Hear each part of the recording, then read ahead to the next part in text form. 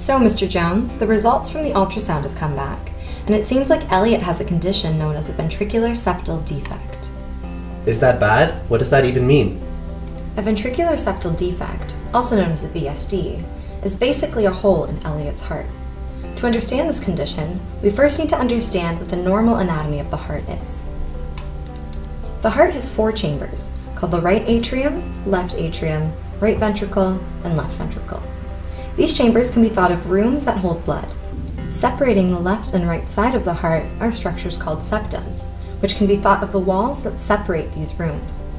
The ventricular septum separates the left and right ventricles, while the atrial septum separates the left and right atria.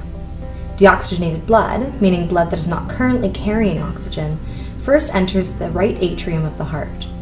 The blood is then pumped into the right ventricle, and then out of the heart through the pulmonary artery to the lungs to become oxygenated. Oxygenated blood returns to the left atrium of the heart. This blood is then pumped into the left ventricle, and finally out of the heart through the aorta to be circulated around the body.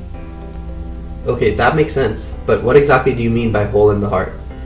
A hole in the heart is a congenital defect, meaning it's a condition that's present at birth. A VSD is a specific type of hole in the heart that occurs when the ventricular septum does not form properly. As a result, the oxygenated blood from the left ventricle flows into the right ventricle. This causes oxygenated blood to mix with deoxygenated blood and flow into the lungs, which puts strain on the pulmonary blood vessels.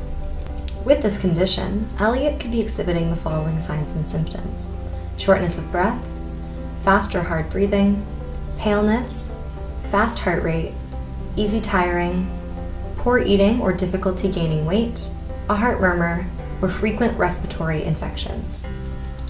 So how did this happen? The exact mechanism that causes VSD is unknown.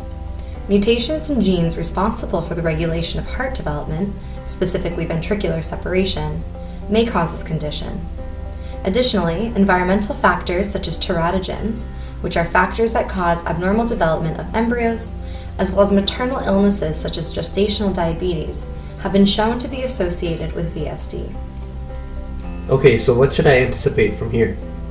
The severity and prognosis of infants with VSDs differs based on the size. A smaller hole may not cause many symptoms. However, a larger hole will cause more symptoms and may require more intense treatments. After birth, upwards of 80% of VSDs will spontaneously close. Furthermore, small VSDs usually do not require surgical closure. If surgery is required, the VSD repair is associated with a mortality rate of 1%. That's good to hear. So how can you treat Elliot? Many smaller VSDs do not require any medical management or intervention. However, medium to large VSDs usually require surgery to close them. While awaiting closure, typical medical treatments include low doses of diuretics in order to relieve the additional burden on the heart and the mixing of blood through the defect. This is often used alongside ACE inhibitors, which decrease the blood pressure in the heart and minimize blood mixing. VSD surgeries are the most common procedure in pediatric cardiac surgery and are considered to be very safe procedures. There are 2 main types of surgeries that are performed. The first involves closing the defect through an open heart surgery. The second is a transcatheter closure, which involves inserting a catheter into an artery and then using the catheter to perform the closure.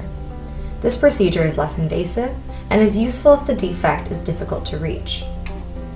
What should I expect after the surgery? Elliot will likely stay in the intensive care unit for less than a week. VSD surgeries have relatively low post-operative complication rates. Less than 16% of patients experience any complications, such as infection, and less than 3% experience any major adverse effects after the surgery. So how will this affect Elliot as he gets older? VSDs and VSD surgeries have excellent survival rates. Patients with both small defects that don't involve treatment and larger defects that do involve surgery typically do not face major restrictions in terms of physical activity. However, in both of these circumstances, it's important that regular checkups be conducted by a physician in order to address any complications that may develop. Overall, with the appropriate care, Elliot has a very good chance of living a healthy life. Thank you, doctor. That makes me feel a lot better.